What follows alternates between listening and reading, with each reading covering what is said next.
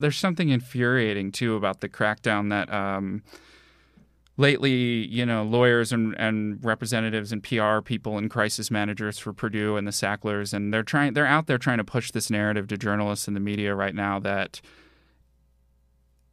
it's not their fault that kids end up using heroin and how ridiculous that is and that they only make up a certain percentage of the market share. But they never seem to reckon with the fact that the kids would never be doing heroin if it weren't for them in the first place as the middleman. I mean, they just never sort of explain how they think a bunch of kids end up using heroin in 11th grade. That just doesn't happen. They don't pick up the bag and start with that.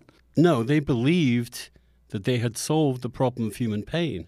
Right. That they had found a way to do this which would not be addictive. That's the whole key of Oxycontin. The whole argument was, this isn't like heroin. This isn't because we can release it over a long period of time. We don't get people having a big high. Of course, before they tweaked the composition of it, and you could crush it, it could be way, way better. I mean, that was and their constant efforts to avoid responsibility or to really take seriously the damage that they were doing is damning. It renders them among the least ethical behaviors in American capitalism I've ever come across. But again, it's important. They didn't set out to do that. They really were enthusiastic. There was this, if you remember, there was this huge campaign that you don't have to feel pain anymore. In fact, if you're feeling pain, your doctor's doing something wrong.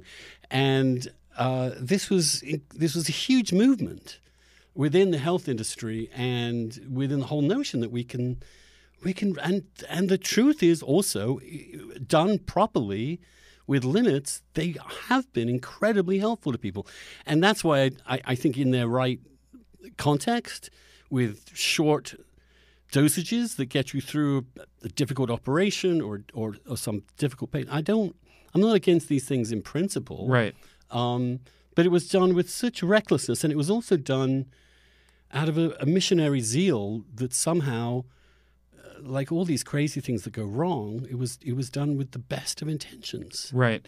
There's the response to this piece I wrote in the Times has just been absolutely overwhelming. I've been receiving messages just on all different platforms, people really, really, really sad stories. And tell me about some of it. Well, I've had a lot of people my age.